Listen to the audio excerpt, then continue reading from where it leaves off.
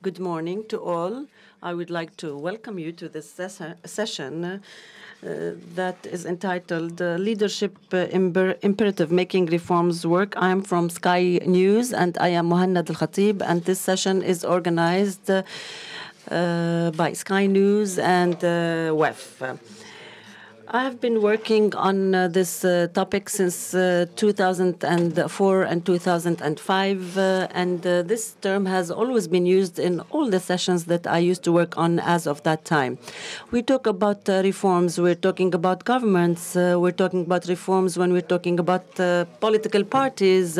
So the term reform is always part and parcel of the sessions that I used to cover. Unfortunately, the effective, successful reform experiences are limited in the MENA region.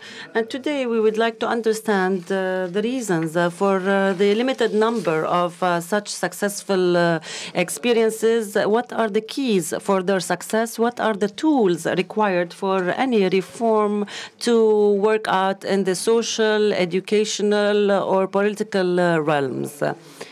Today, we will be talking about this issue, given the fact that there are always new changes, complications, not necessarily in our part of the world only, but throughout the world. We have a fourth digital revolution or industrial revolution. We are having new forms of technology and communications, and a new relationship between the citizen and the state. We have an excellent group of panelists to focus on this issue. I would like to welcome Mr. Mahdi Jum'a, who is the leader of, or the ex-leader of the ex-government, and he is a minister in Tunisia, and he's working on setting up the Tunisian Alternative Party in Tunisia. I would also like to welcome Abdulsalam Bouchouarib, and he is the Minister of Industry and Mines of Algeria. We'd like to welcome you, sir.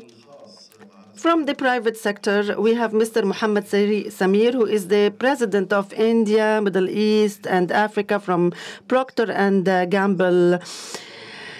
As for the organizational matters, we'll give 10 minutes for each speaker, and then we will discuss some issues with the panelists before opening the floor to the audience. Welcome to all of you. Sir, I will kick off with you. As you have said, reform is a word that is very fashionable, and the most problematic issue in our region is that that we wait for such a long time before we talk about reform, and then reform becomes a de facto thing that we have to adopt. However, a better way to deal with reform is to have it on an ongoing basis. In the international community, we find that those societies that succeeded in reforms are those societies that had a process for reform. And we know when we talk about reform, there is always a loser and a winner, and that's why it needs a lot of political courage to undertake. So if we look at reform in the future, we need to make sure that it succeeds, and that's why. And we have had an experience in Tunisia when it came to reform, and we succeeded in some areas. And the reason for those successes were an in-depth study, assessment of the losers and the winners, and we were able to adopt implementation mechanisms to allow all players to come out in a win-win situation ultimately. So what is important is how to interpret, how to promote, and how to communicate reform in order for everyone to feel that they are winners. Let's talk about a practical example, which is energy, reform in energy. We have done that in 2014 in Tunisia. What was important for us is that we held an in-depth study, sector by sector, and we covered public consumption, industrial consumption, private consumption, and we studied the impact, the cost impact, the impact on the purchasing power in each and every sector. And we tried to go back to the basic idea for subsidies. We know that subsidies are there to subsidize the purchasing power of the people. And we discovered that it was support for the product. And we might have the same thing in the energy sector. But the government was supporting the energy for consumers who were not apt to receive such support.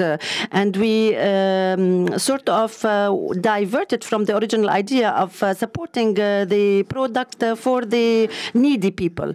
That's why we studied it product by product, and we needed to explain the need to have reform. We explained it to all the involved parties, all stakeholders, to buy them over, to win them over.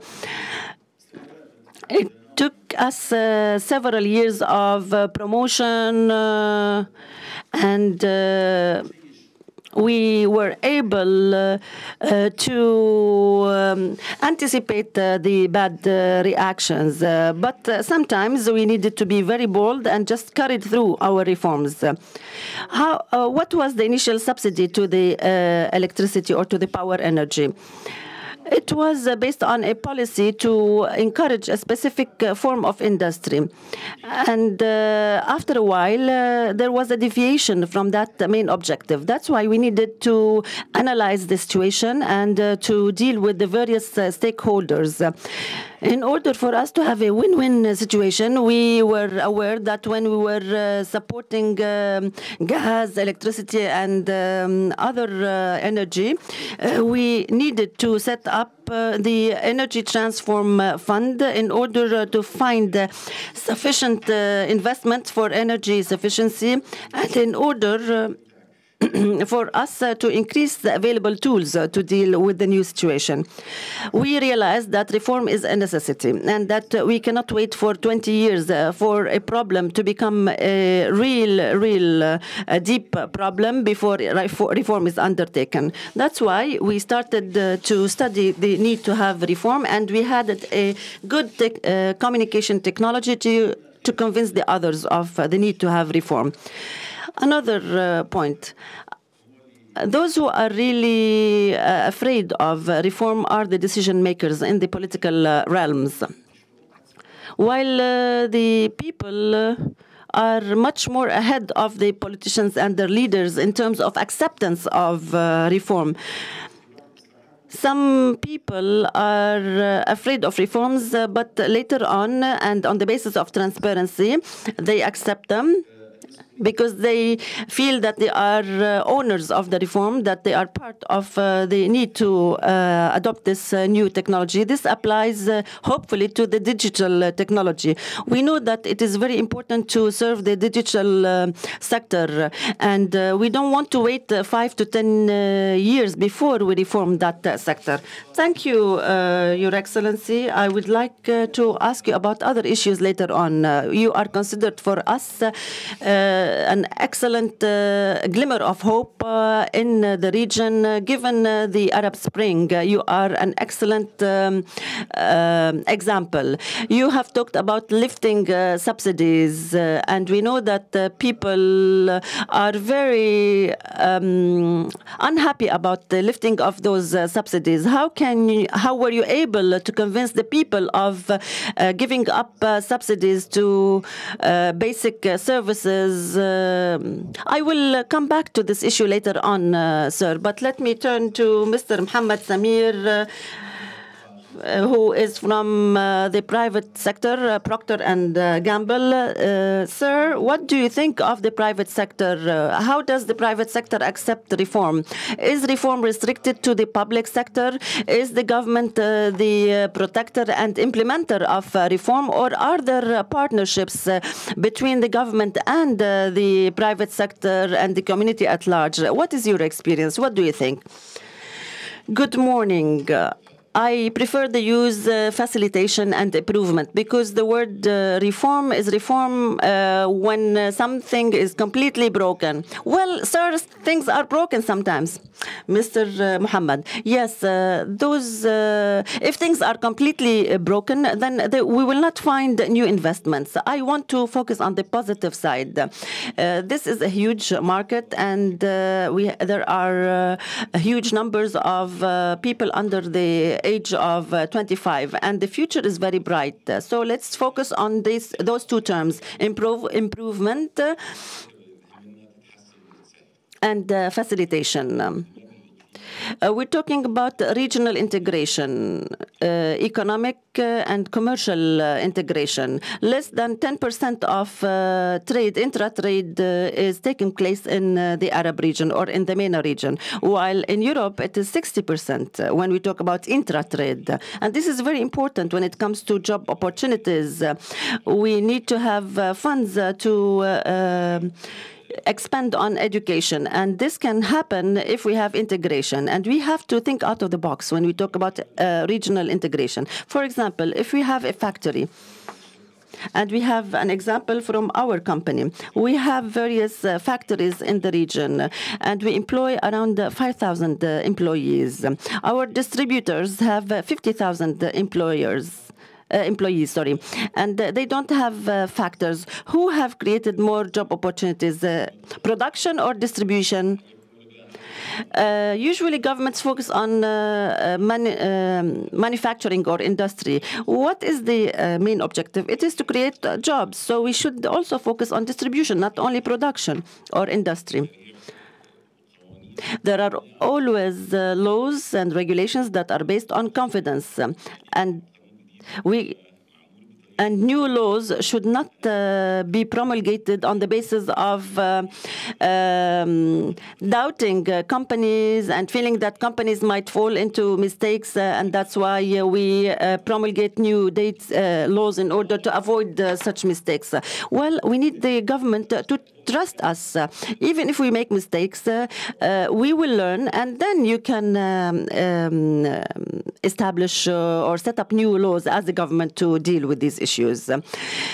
Another issue is surprises. There should be a continuous, ongoing discussion between the government and the private sector. The private sector does not like surprises. The only surprise that I like is on my birthday. I don't like to be surprised when it comes to business, because when we're taken unawares, we will react in an uncareful and unstudied manner. We don't want surprises. Yet another point that is important, and sir, you have mentioned it, we are working for the sake of the peoples, the consumers. So when we talk amongst us, the private and the public sector, we need to focus on how to raise the standard of living of the consumers, of the people. We know that companies aim at making profit, but at the same time, if the companies do not raise the standard of living of people, they will not be able to continue. So this dialogue should be focused on satisfying consumers. Those were the points that I needed to present to you. The most important amongst them, however, was regional integration, economic and commercial integration. I have mentioned factories and production and distribution and compared the figures. But if we apply this on the digital economy, in the past there was talk about robots taking over employees or laborers. Now robots are going to take over our thinking as well. So there will be less jobs, and we need to deal with this issue and focus on it. That's why I focus on regional integration. The moderator. Yes, to have an enabling environment for investment and business is something that needs to be worked on in our region. According to statistics, the MENA region, in average, are on the rank 114 at the international level in terms of conducting business. Can you imagine that we figure on the rank 114th when it comes to this to these business transactions as a result of all the constraints? Of course, the UAE ranked 31, not 114, in terms of facility of undertaking commercial activities and setting up corporations. I'll turn back to you, sir, on this issue later on. Let me turn now to Mr. Bouchouarib. Sir, maybe you can tell us about the first and second generations of reform that we have discussed a short while ago.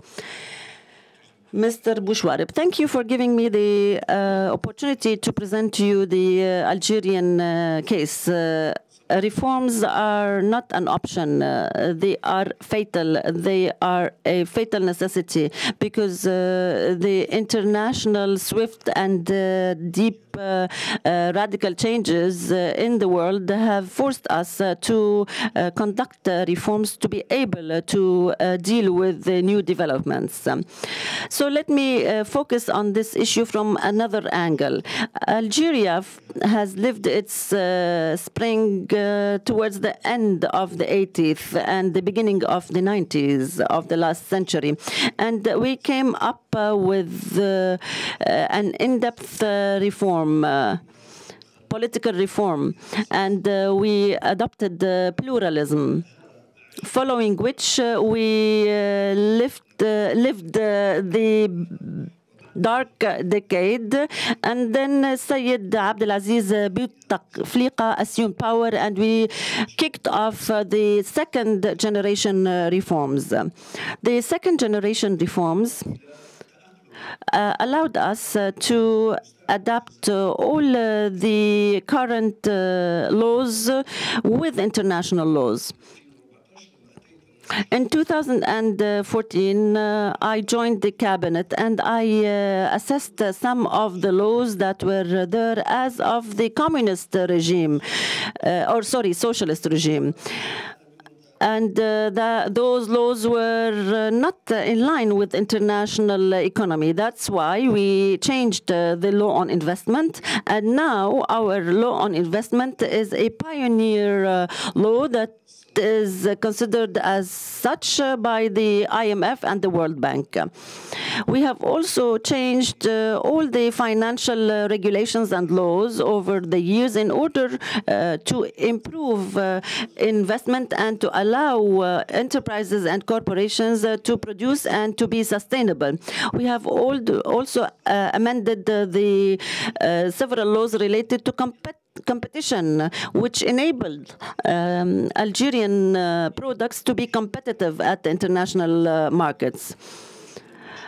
Today we are talking about youth and creativity of the youth. They will also continue to be creative.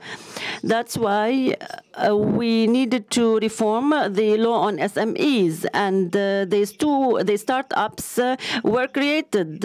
Startups in the past were incapable of setting themselves up because of the old banking laws and regulations. That's why we were able to create new funds and new laws. Actually, new laws that enabled new funds to be set up to finance those SMEs and the startups. That package of reforms was undertaken. And going back to the energy sector,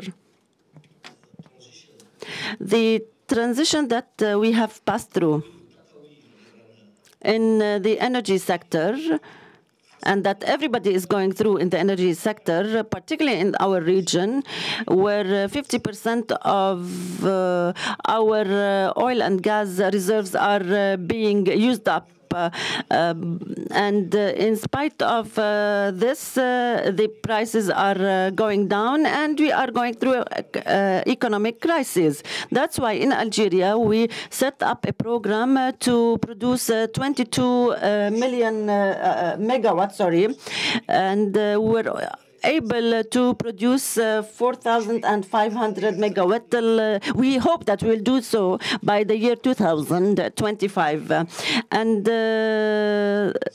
reforms are going to take place in the social arena, and we have already started in that on that path to improve the situation of the people. And this means that our internal consumption will go up. We know that we have limited production capacities. That's why we needed to find alternative sources of energy to achieve our objectives. My final comment on this first round of questions is the following. We have to look at reforms as a necessity, as an obligation. They are fatal. We cannot escape them in order to be part and parcel of international cutthroat competition. When I talked about the popularity, when you talked about the popularity of reforms, we know that if the people are not aware and do not understand what reform is all about, we will face problems. In Algeria, we just had an electoral campaign, and the result was pluralism. And this is the 5th year of this pluralism. And I also launched my own electoral campaign, and I realized that the people were fully aware that subsidies throughout the sectors of the society are unacceptable. And they understood that there was a need to get rid of those subsidies. And as Mahdi Jum'a has said, we were able to raise the awareness in order to reduce those subsidies in the energy sector in particular, and in other sectors as well.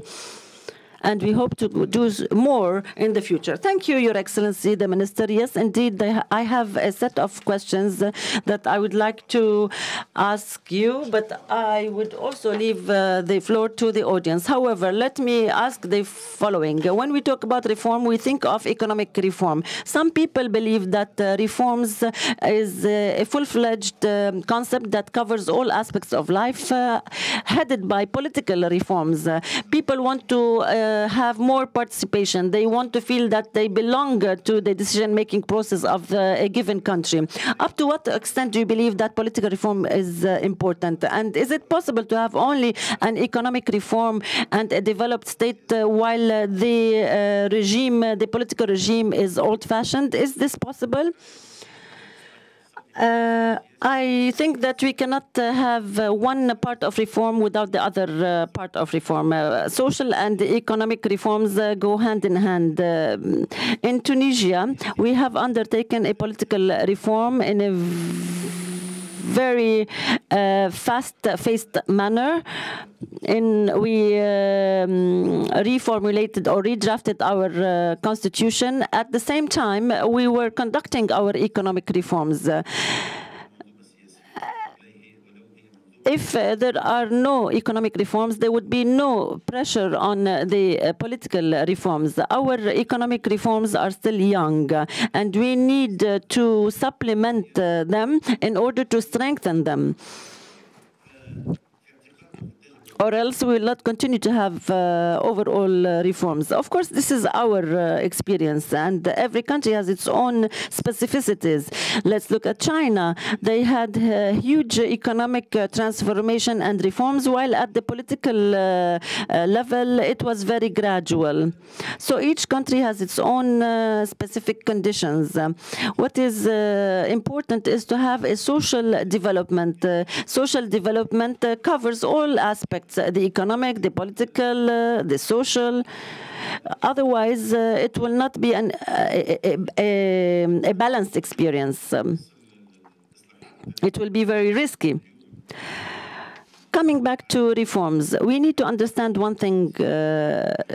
at present. We don't have a limited ecosystem. Even if we close our borders are still open and everyone is connected. In terms of communication and globalization, which means that the competition is at the international level, and we are part of this open competition. We cannot keep any balance without reforms. Our reforms will enable us to conduct reforms internally and become more at ease to be able to participate in this open competition. And it is very important to understand that reform is an opportunity. It is an opportunity. It has transformation carried within it. It has opportunities and investment involved in it. And reform leads to creation of wealth. Let me go back to the initial idea. We should not have a very hasty political reform. We need to have political and economic reforms going hand in hand. Participation is something that we cannot avoid in the Arab world. It is unescapable. We cannot have an absolute decision coming from the top to the bottom. This, of course, has its positive and negative aspects. Reforms take their course. They take their time. Before undertaking our reforms, we had held economic dialogue involving the private sector, the trade unions, the opposition leaders, and it took us some time to prepare everyone for reforms. This, of course, does not mean that we stop a decision-making process. Participation is something that is positive because it will increase the feeling of ownership by the citizens. But there is another important thing, which is citizenship. Citizenship is not only rights; it is also obligations. So, if there is a reform that is taking place, citizens become main stakeholders, main actors in the reform, and they will have the rights and duties, and only then we'll be able to speed up reforms and lessen their risks. Procter & Gamble and other international corporations, when they think of introducing investment in new regions, they think foremostly of stability, economic, security, political stability. Sir, Mr. Samir, what do you think? Yes, of course, indeed, stability is very important. The question, does it come from politics or from economics? I think if you have a person who does not have food on his table, is he going to think of politics? No, he will think of economy. So economy is very important. And when economy is based on solid foundations, then people will be in a better situation. And then we can talk to them about politics or digital or any other thing, any other matter. I think that economy is very important. I will not touch upon politics because I'm not interested in politics. Muhannad, yes, we're not touching upon politics. Mr. Muhammad Samir, yes, the consumer is our prime importance. Of course, they have political problems, but I think that their economic needs are more important, giving on the basis of the very well-known pyramid. Your Excellency, the Minister Bouchouareb, what do you think? We cannot, I think, de-link political reforms from economic reforms. Stability, indeed, is the cornerstone for any political or economic policy.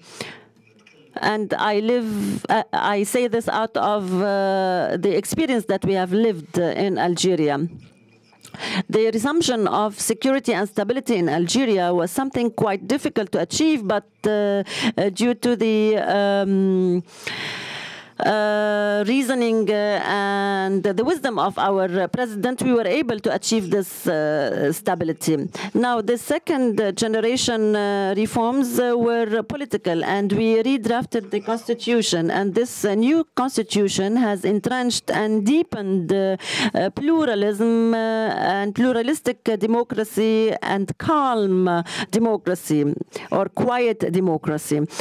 The same constitution enabled us to have economic transition, and this is the very first time that we have such a constitution in Algeria, a constitution that described our economy as a free economy of a social nature. We came out of the old economic regime with a new constitution that enabled us to enact all the other laws that I have mentioned, and more are to come.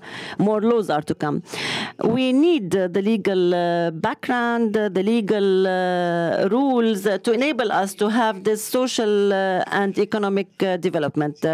Mr. Mahdi Jum'a talked about something, and it is something that has been proven also in Algeria. We have held dialogues with the trade unions as well as with the employers, and we were able to come up with a social contract concluded amongst all stakeholders on the basis of specific goals based on agreement amongst those parties. And in that social contract, we were able to arrange or lay out all reform objectives. There was sort of an acceptance, overall acceptance of or consensus over those reforms, which proves that our citizens are convinced that there is a need for those reforms. Otherwise, they will not be able to have to raise their standard of living. They understood that the subsidies given to the loaf, to bread, were also important to be lifted, and all stakeholders agreed on those focal points in order, and that enabled us to implement those points of agreement on the ground. This is something that will enable us to speed up further reforms. Reforms, as we know, is not a pinpointed effort or a one-time effort. It is an ongoing process. We know that international economy continues to develop and grow, and there is talk about the fourth industrial revolution. There were the three revolutions that came before that, and I think that this fourth revolution would lead to speedier reforms and speedier developments, and there will be more bridges to gap. That's why we be very flexible in order for our laws to adapt with these new developments that are lived on the ground. The political reforms should also adapt themselves in order to be in line with economical reforms and with the international developments. هي مستمرة كما تفضلت مع الوزير، يعني لا تتوقف، دائما في تطور وفي تحسين. There's no doubt that the reform process is a continuous one, but however, the citizen on its part needs to feel the gains of this reform. If the process is infinite, but the citizen never feel any benefit from it, there would be a problem, and there would be a flaw in how the process is carried out. I would like to take a few questions from the audience about anything relates to reforms, the challenges that face the reform process. Go ahead, sir. The private sector is professional and is for-profit. However, investment promotion laws in Tunisia and Algeria have elements of risk insurance. Do they have any elements of risk insurance, maybe, to reassure investors and to attract a higher level of investment? Thank you. I'm glad that you have tackled this aspect. The new investment law in Algeria, which is today, I cannot, of course, go into the details of that law, but it is a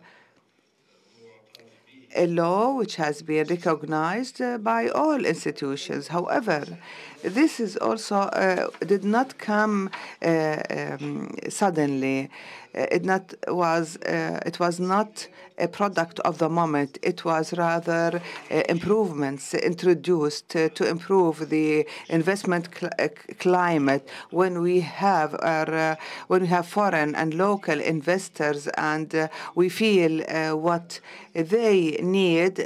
We introduce improvements. I have introduced 33 improvements in the laws, and this is all related to knowing what goes on in the field and the problems that are faced in the field. Maybe investment law is not up to the level that's expected by companies, but we are in constant communication with our partners in order to do that, because our partners are the vectors that are going to allow me achieve my economic objectives, which is diversification of the economy of my country, and also creating other sources for creating a permanent, strong, cumulative wealth that would improve the economy. This allows me and enables me and forces me to listen to all the companies because they are the heart of the economy. Mr. Mohammed, you are the one, Mr. Mohammed Samir, you talk always about the importance of good legislative environment, especially for companies, what you call good regulation. I would like to listen to you, some explanation about this, and to what extent this is fundamental for any company such as Procter & Gamble when it thinks of investing and moving into a certain geographic region. Well, good regulations and legislation are important, but also their implementation. The regulations and legislation is a first step. But these are all important because I'm going to work in a new market. So I need to understand what are my duties, what are my obligations, what are my rights in concepts that are simplified, clear, unambiguous, where it has all that we have learned from the other areas in the world. For example, there are standards that are present in the US and Europe. We would review them and see what would be suitable to implement in our own area. We don't need to reinvent these legislation. We need to save time and go into copy and implement, emulate. So the implementation is the other point. I could say, for example, I could say so many good things, but at the end of the day, the worker at the plant in Egypt, is he going to do the things that I am talking about? It's very important in implementation. Simplification is also important because in companies we have something also have to call self-regulation. The consumer at the end of the day is the one who is going to decide. Consumers will purchase whatever goods they feel is suitable to them. They don't want to be tricked by other. They would purchase things that are fit certain specifications. Let me say, for example, if you have a new company, and you can take me up to one day to register this new company, or it would take me up to several years. So the question is if there are any risks. Any company who wants to go into a new market will have its own calculations about the risks that company is willing to take. And part of the stability is the availability of clear, transparent laws that apply to all on equal footing. This is what we ask for, this is what will facilitate things, and this will come out of the dialogue. I know there are companies that are ready to help in this because we are subject to these things in other countries. For example, China today is different than China 30 years ago, so we have gained some experience that we can benefit from. Any other questions? It's too early in the session. People are not awake. Yes, I think our session was scheduled for too early. The issue of integration that you talked about and the movement among those countries, it is not easy to move from one country to another in this area. To what extent does this also further complicate investment and how companies deal with these issues? Well, I am glad as an Egyptian that I can come to Jordan without an entry visa, Mr. Mohammed Samir says. In Algeria, Morocco.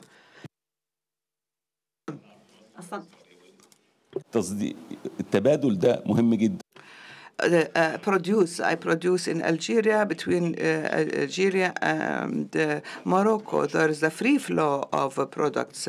For example, if I have any Minister of Trade in any Arab country, the problem will be solved.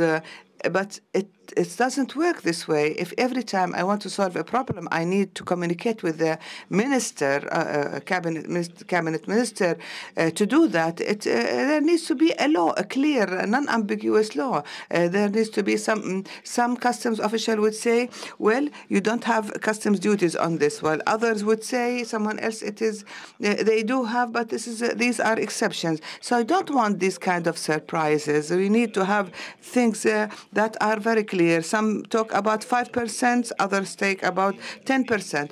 A surprise would be a good one if I think the percentage to be paid is 5% and it turns out to be only 2%. That's a good surprise. Your Excellency talked about reforms and you said that they need to be quickly. Some in our region try to promote the notion that reform needs to be done in a gradual manner, that if they will not fruition early, and that people and citizens would not feel them and benefit from them on the short term. Well, it is about the nature of reforms, Mr. Khalid says. If you look at the reforms we have, there was no graduation. If we talk about reforms, we see the accumulations of the past, the experience that was built from the past. We don't know what's awaiting us in the future. We are in a state, I'm talking about Tunisia today, we are late in our reforms, and there is a race. And if you don't move fast enough, others will pass you by. So there's a general remark. I would like to generalize. However, I have seen in many countries that the biggest reforms is to refine the concept of the state in the minds of people. After independence, there's a state that plans everything, it implements everything, it monitors everything, and in today's world, in the efficient world of today, this is not acceptable. The biggest reform would be to bring back the role of a state. If we summarize that in a number of countries, even about Tunisia, the state that we found ourselves in is that the state is the monitor with its executive branch, meaning everything needs to be monitored. You cannot take a step without making sure that that step is lawful, it is in compliance with the law. So this does not facilitate things. It becomes rather as if you are management of prohibited things. So the comprehensive economic and political system. In the political system, there is participatory aspect. In the economic system, there is a role to be played by the state just to put the framework, etc. And the way things are governance is done is to manage, facilitating, and post-monitoring, and not in a way as if you are only the management of the prohibited things to be done. So if we put everything in its legal framework, if you have the fewer number of legislation, the better. So you are talking about a lesser role of the state, says Mr. Mohanad. Naam, it is deregulation. Of course, if you take the countries, for example, in the United States, whatever is not prohibited is allowed. For us, everything that is not allowed is considered prohibited. So this is a different mentality. You need to know the kind of mentality you are working with. This is the state gives us everything, dictates everything. This is the political direction. This is economic direction. This is the social direction. And if I have the guarantees in my governance, in my will, in my laws, these days, everybody feels they are responsible themselves, and they need to unleash their capabilities, their potentials. We don't need anybody to tell you where to go. If you can see how much energy we are wasting, spending 2 years just following administrative procedures, you are paying wages and salaries for people who don't know who the taxpayers' money is paid to them in order for them to put obstacles in your way. If just take it and change the logic of the state and what a state means, and in its political, economic, and social system, and the economic role of the state, this may be the biggest reform, because you unleash all energies and all potentials, because the state is not responsible for each and everything. It would release unleash the energies of each person is his or her own field. This is the biggest reform. There are other reforms, but it takes certain tracks. You don't stop and go. You don't have a milestones that would stop there, and then 20 years later, you do not work on the same system. You find yourself beyond history and beyond geography.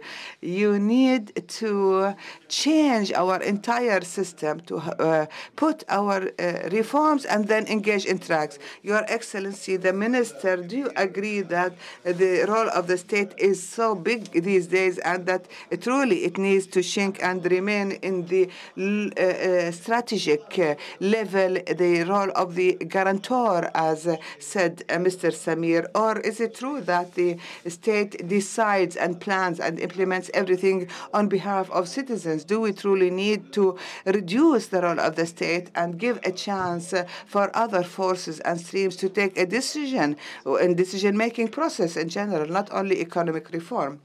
Mr. Excellency, Mr.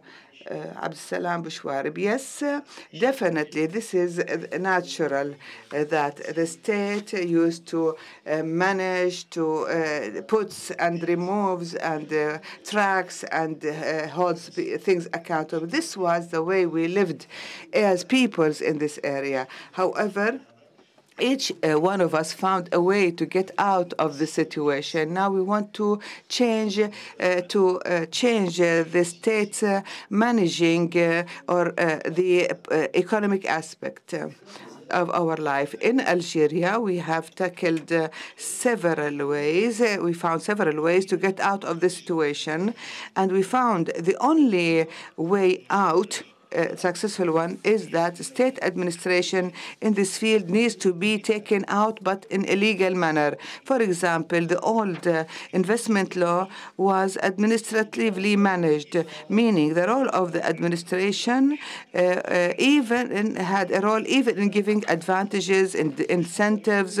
This today, through this new law, all of these incentives and advantages are codified in Algeria. Algeria, for example, if someone wants to come and invest in the south or in the north, advantages would be clearly known and defined by the law. An investor in a certain area, which are considered priority areas, legally speaking, this investor, once he arrives in the country, he would know the advantages and what other kinds of benefits the investor would get. If we do not go this way, then the state would continue to have to administer the economy and everything. In this way, we are protecting the customer, and at the same time, we prevent the administration from interfering in several other cases. I'm sure when a certain investor brings a certain product in Algeria, and we are working, we have problems with customs, with training, with banks, all of these things. We face it every day, and the more we go forward, the more we can reduce such problems. We still have problems. However, the role of the state, as said by Mr. Mahdi, is a role that needs to be just that of guidance, and that would give a strategic outlook to give to the objectives that we need to achieve. In our program, we talked about 7% percentage of growth since 2019 to 2020. This remains to be our objective, but how can we achieve it? It is through all the policies we are implementing these days, especially the engagement of the private sector, which now creates the biggest revolution in Algeria. There's another aspect. Is when the state goes out of administering things, all the projects that were structural ones, such as roads, railroads, hospitals, universities, all of these things used to be financed by the state budget. Now, our new law allows the partnership, public-private partnerships, who will come and invest in this field so that the state would be saved or doesn't have to go into this project. This is all hard work, but is essential, and we work on it on daily basis. Please feel free to ask. Assalamu alaikum. Peace be upon you. As for e-commerce, particularly in North African countries, there are difficulties, as you said, in imports, in purchasing, and in all the other steps of our transactions. In the economic reform plans in North Africa, are you focusing on, or are you adopting new laws or facilitations for e-commerce? Mr. Jum'a, would you like to reply? When you have a look at the law, you will find there is a logic which means that what is not allowed is prohibited. This is the law that has been applied since the 50s or 60s, and you would not find an answer. Now it's about to be changed, and the change would not only be to respond to questions that you pose today. Rather, hopefully, it will be a comprehensive change based on a different logic. Now, there are many difficulties. We have creative, brilliant youth working in the digital field.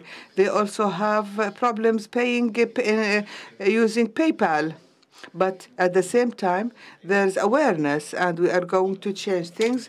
Legislators will, I hope, accelerate their work. You know that we have a tremendous and deep political transformation, and there is a big leap. You have talked about this, but I want to talk about being practical and talking about reforms. Let us not talk about the past things.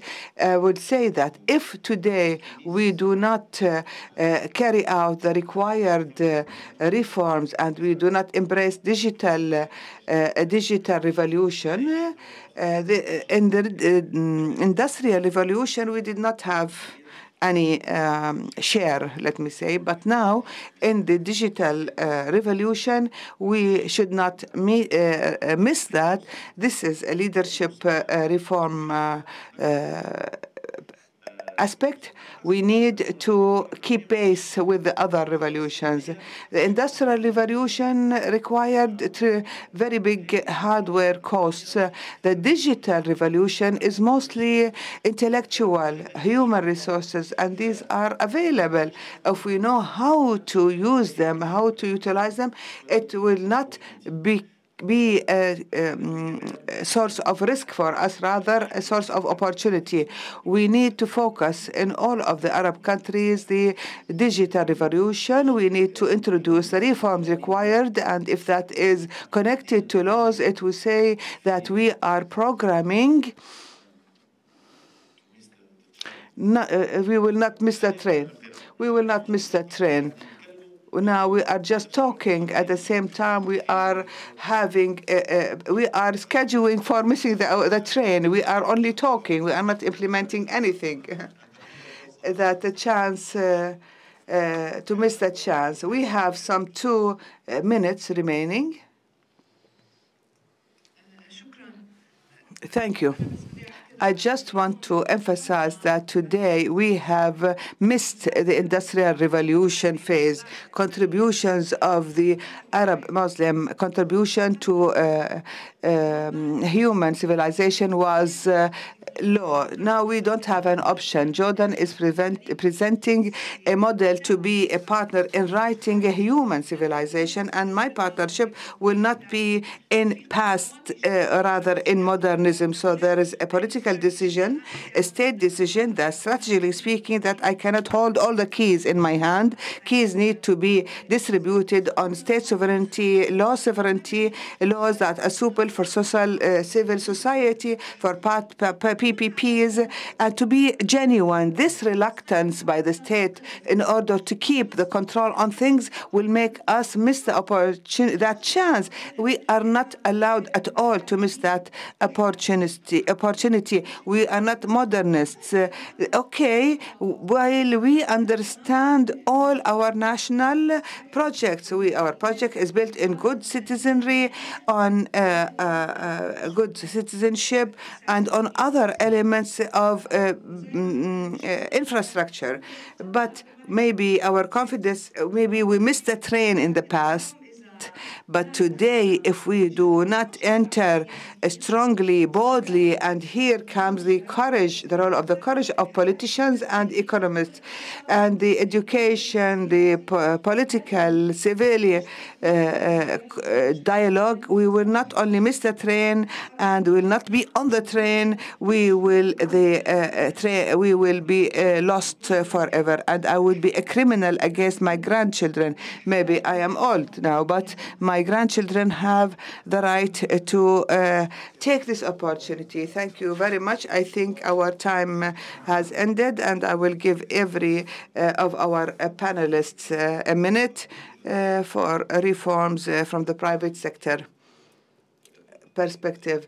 A trade exchange is very important. I want to say very quickly that people need to be optimistic. The coming future generations, the youth, and whenever I talk to them, we talk about the region as if tomorrow will not be there. So we need to give them some hope. Instead of saying 15% of people are unemployed, let's say 85% are employed. So let's look at the full part of the glass. When my father talked to me, he did not talk to me that 10 years in the future you will not find something to eat. But I think we have some encouragement to the youth, but they need some optimism in order for them to be able to advance. Excellency, in the same context, each difficulty,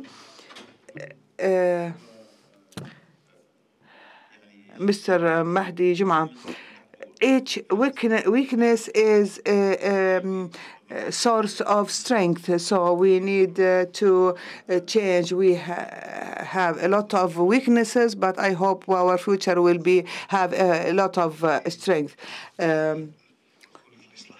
Mr. Bushwareb, I'm saying that reforms will be permanent and will be accelerating and will continue to be permanent, and the participatory decision-making process is important because the decisions are important and extremely important. All stakeholders, all actors in the community, the government, employers, trade unions, civil society, all of us need to engage in the dialogue in order to have consensus on the decisions that will be difficult to implement, but all these parties need to engage together in order to give us something that would allow us achieve our objective. Thank you, Mr. Abdulsalam Bushwareb, Minister of Industry and Mines of Algeria. Thank you, Mr. Mahdi Jum'a, former Prime Minister and leader of Tunisian Alternative Party in Tunisia. Thank you so much. And also thank you to Mr. Mohammed Sawir, Regional President of Procter & Gamble in the Middle East, North Africa and India. And thank you very much to your audience, and goodbye.